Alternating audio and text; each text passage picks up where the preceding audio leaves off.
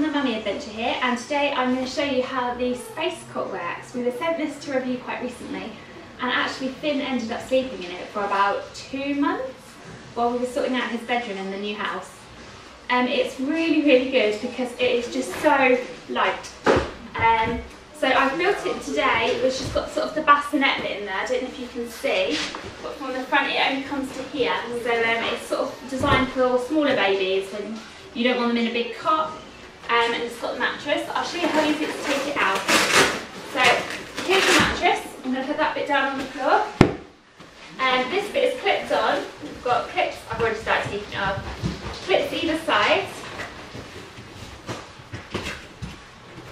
And then there's clips built in along the side bits here at the front and the back. Okay, it's half out there and half off there. Now Finn and Cora are both too big for this, they'd be climbing out if I put that in there, so I'm going to put this bit aside. So now to make it into the full size cot, you just split these bits round, which cover the edges,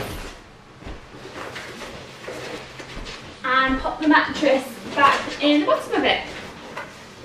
There you go, that is stuck down, that is your Space Cot.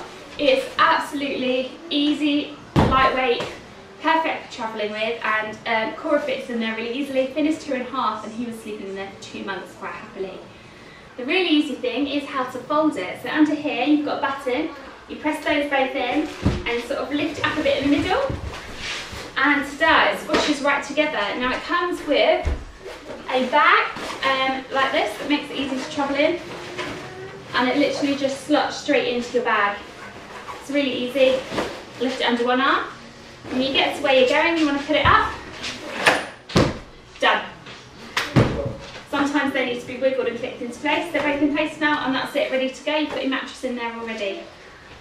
We're really impressed with it. It's got mesh all round the 4 outside sections, so it's nice and breathable.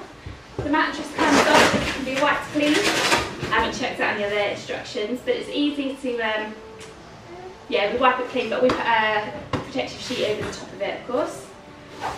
This bit comes in and out, and it's easy to adapt for different ages with the little bassinet. But it's just so easy to take up and put down. Oh, didn't press the button in properly. I'll see if I can put the bag on it now. Yeah, I don't think there's much more to say, but we're really happy with it. We've been using it on our travels as well as in the house when we haven't built the cots yet.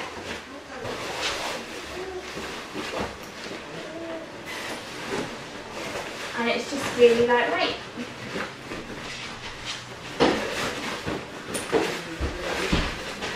As you can see, it's pretty simple to get it in the bag.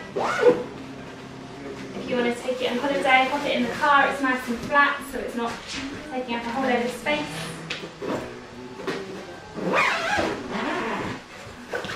There we go, all bagged up. So that is the Space Cot, and I'm back to go on the mummy adventure. Thanks for watching.